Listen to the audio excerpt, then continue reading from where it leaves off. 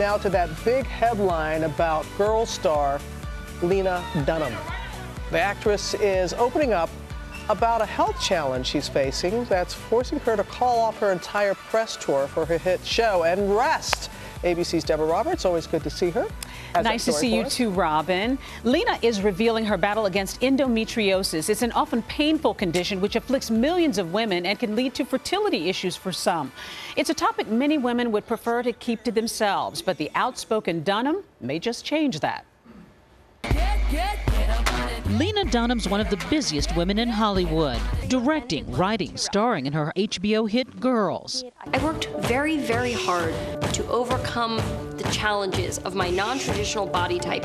But just 2 weeks before the season 5 premiere, Dunham made a surprise announcement saying she'll not be able to promote the new season due to a chronic health condition called endometriosis. Writing on Facebook, "I'm currently going through a rough patch with the illness. It's time to rest." She didn't have to announce it and come clean, but people really love her because she not only speaks her mind, but she shares her truth and has done it in her personal life and also on screen. The love on social media came quickly for the actress, with one woman sharing her own endometriosis experience, writing, "I'm level 4. Thank you for being so honest and open about this." Another, "Thank you for your bravery. You could have easily kept this private." She doesn't just say, like, this is what's going on with me. She also goes a step further and tries to help educate. Dunham first shared her battle with the condition back in November on her blog called The Sickest Girl, posting these photos after a surgery positively diagnosed her with the disease. She's learned a lot from that experience, and now she's like saying, you know what, you guys, like, I'm just going to take some time off. When somebody says that and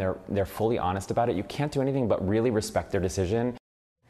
In fact, honesty is her mantra. Dunham goes on to shine light on her dark moments, saying she's no longer afraid of her body, that she now listens to it.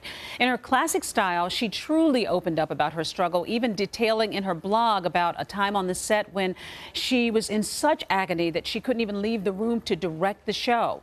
Clearly determined, Robin, to give a voice to other women who are suffering in silence. Hey, Deb, thank you very much. And so glad that she's listening to her body. ABC News Chief Women's Health correspondent Dr. Jennifer Ashton is here with more, and you really want to talk about this. Yep. We have heard about this. It's been around forever, but we still don't know that much about it. And I think, Robin, you could arguably say this is the most painful and least discussed GYN issue affecting so many women, so we do need to explain it. I want you to take a look at this. I'm going to show you here, or you can look right there. What endometriosis is basically the lining of the uterus, the endometrial glands. Instead of coming out of the body, they also go all over the abdominal and pelvic cavity, and they plant these little seeds or lesions or implants all over the body. They can attach to bowel, bladder, the side of your pelvis, and they are hormonally responsive. So as the uterus contracts every month, so do those lesions, and it can cause excruciating pain. We don't really understand what causes it, but we know it can be incredibly debilitating. I have heard from so many friends how painful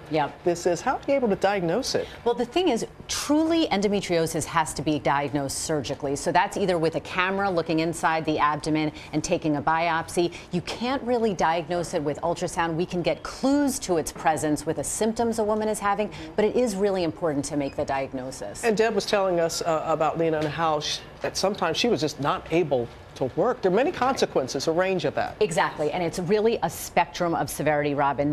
Women can have endometriosis and have no symptoms or very mild symptoms, and then it can progress along this spectrum. They can miss school or work, and usually that's if it's being inadequately treated. In this day and age, that's really a failure of modern medicine if they need to miss things like that. The scarring can then go on to cause fertility issues, and it can be associated with an increased risk of ovarian cancer, which gets back to why it's so important to make the diagnosis. So give us the treatment options here. Again, a spectrum, okay? This can range from no treatment. The mainstay of treatment is usually hormonal suppression so that those lesions are not hormonally responsive. And we can do that with either birth control pills or an injection, surgery to destroy those lesions, and in some rare cases, full hysterectomy, removing the ovaries so there's no more hormonal stimulation. The key is really working with a gynecologist to manage these symptoms so that it doesn't really affect your lifestyle. And again, good for Lena for getting out there and discussing this so we can have this kind of conversation. 100%. So important. All right. Thank you, Jen. And Dr. Ashton is taking your questions. You can tweet her at Dr. J. Ashton.